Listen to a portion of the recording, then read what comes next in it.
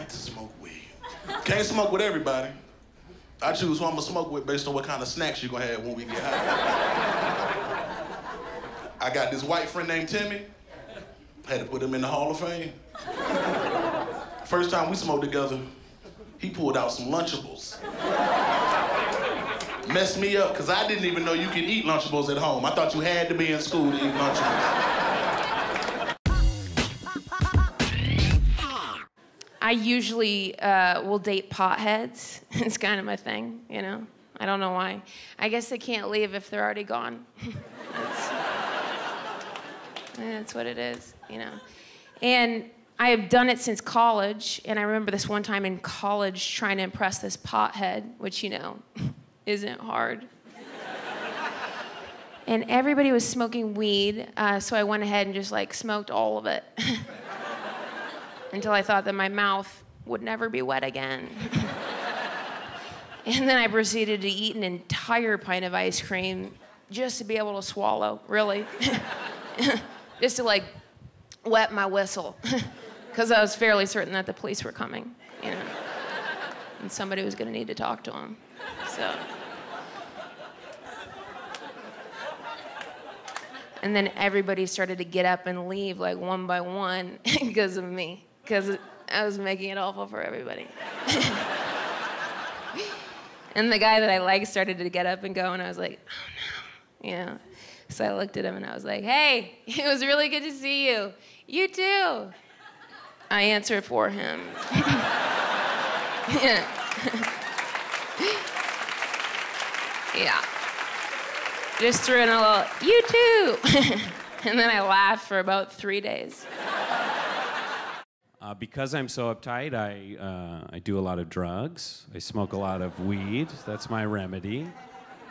Thank you. Yes, I'm brave. In that way, I'm brave.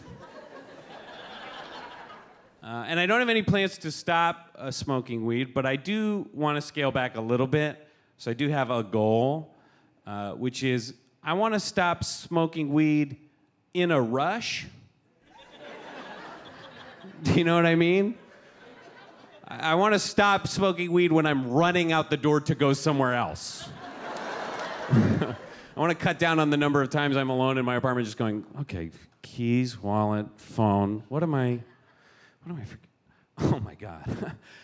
I almost left the apartment without taking a huge fat Milky Bong rip. What am I doing? Okay. Oh, now I'm ready for Target. Good. So the first decision that I made to be a good guy is I decided to quit smoking marijuana. Illegally. And I got my pot card. Because, yeah. Well, I live in California right now where, you still have to lie to doctors. And the thing about it is they say it's so easy. You go into the doctor and you say, my back hurts or I've got anxiety, and they just want you to smoke weed. And so I went into a doctor and said, I've got anxiety that someday my back might hurt. And he said, dude, that's a serious issue. A lot of people your age are dealing with that right now. Let's cut that off before it starts. And he gave me a weed card. Because I think scumbags go to drug dealers, but good guys lie to doctors. Do you have any pot smokers here at all? Oh. Jeez, was this a group outing? My God. I have a theory. I don't smoke weed. I have a theory. If your life sucks, don't smoke weed. Because when I was in college, I got high one time. And when I got high, everything slowed down. The last thing you need when your life sucks is to put that sucker in slow motion. So when you're sober and you're unemployed, you're unemployed. But when you're high and you're unemployed, you are unemployed.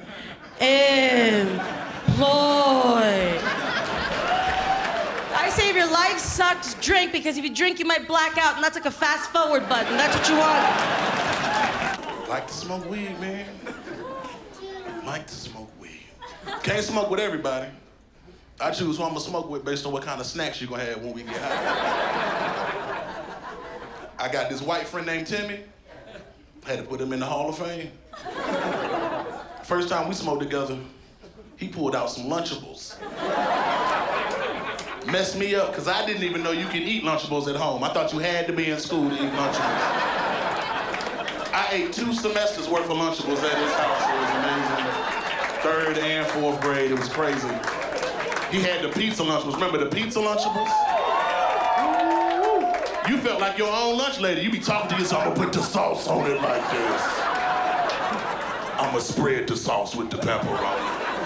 I'm gonna bedazzle the cheese on the pizza. I don't even know what bedazzle means, but I know you gotta bedazzle the cheese.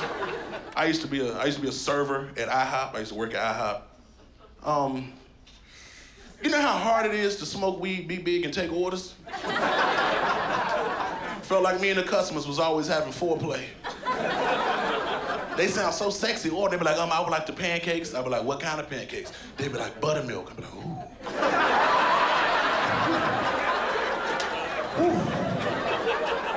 Then they get aggressive, give me 2 eggs scrambled with cheese. I'm like, wait. Provolone cheese. I'm like, provolone? I ain't never did it with the provolone. So, does anybody here smoke weed? Yeah, all right. Well, in California, it is really easy to get your medical marijuana card. I just got mine. For insomnia and depression, yeah. I didn't know you weren't supposed to put real things, so. You can basically have any ailment and qualify for your weed card. So we wrote a song about how easy it is. Yep.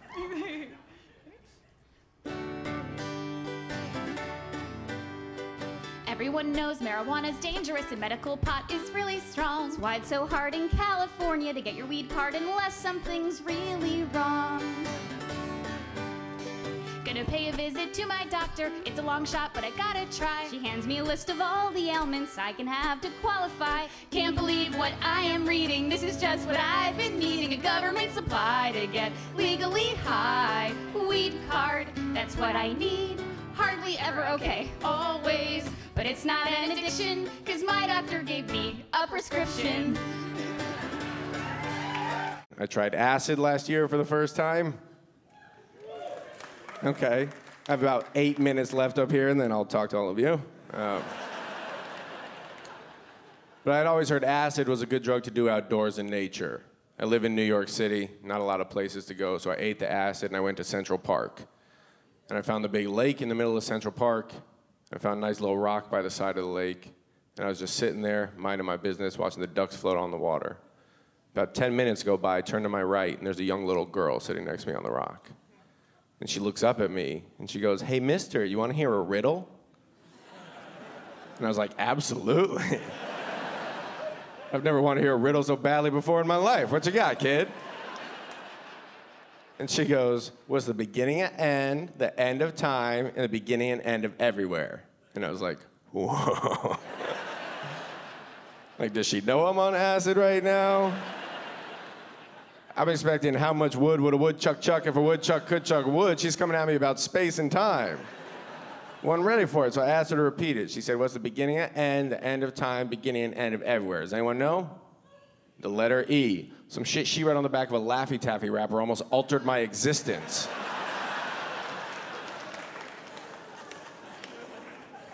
The point is, though, if you're ever in the park, you see a grown man intensely talking to a young girl, don't assume the worst, okay? He could just be on acid.